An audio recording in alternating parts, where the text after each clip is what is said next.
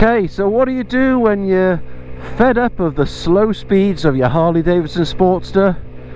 Well, you borrow your daughter's 50cc scooter and see how you get on with that.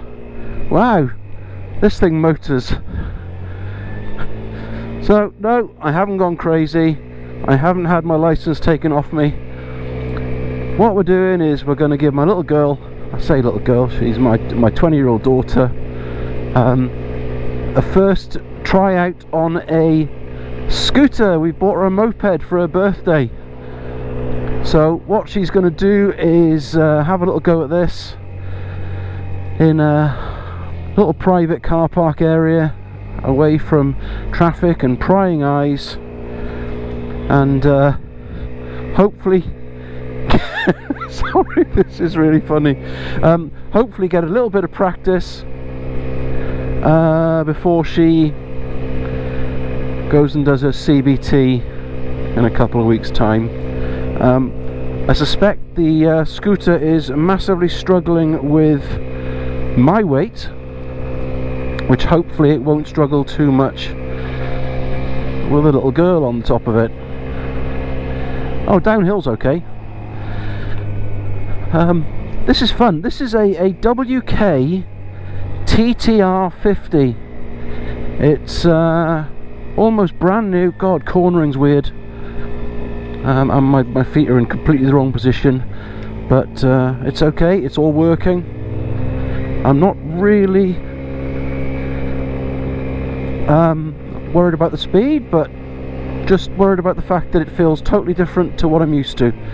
So it's a 50cc, it does 30 miles an hour, and I think it's just something that she can get a little bit of experience on,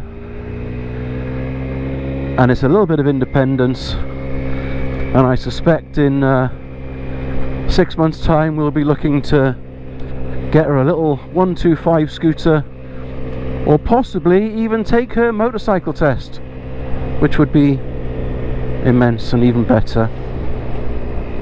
Right, so we're going to have a little practice. I'm going to call it there because I mean I might add a little bit more on the way home, but it's just a bit of fun while she gets used to it. Oh my god, the steering's so weird.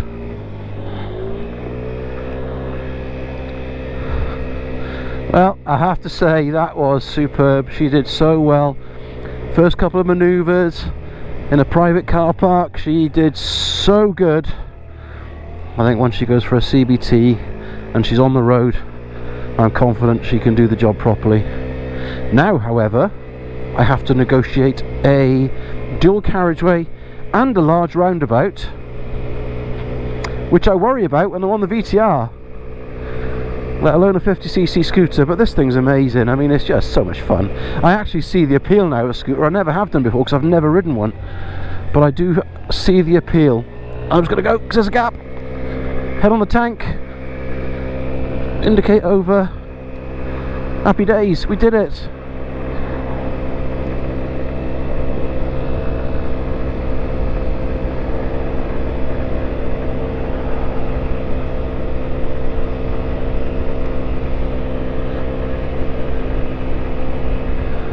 Oh dear, dear, dear. Yes, I get the appeal of a moped. Just jump on it and you just hit the button and you go, and there's no drama, there's no making sure you've got 150 mile an hour kit tested to withstand God knows what impact. I mean, they don't go much faster than a push bike, to be fair, and it's just so easy to ride and so much fun. And actually the appeal of those guys that buy the, you know, the bigger 250 and 400cc scooters, the step throughs like that, it's just easy. Look at it. Oh, this is brilliant fun.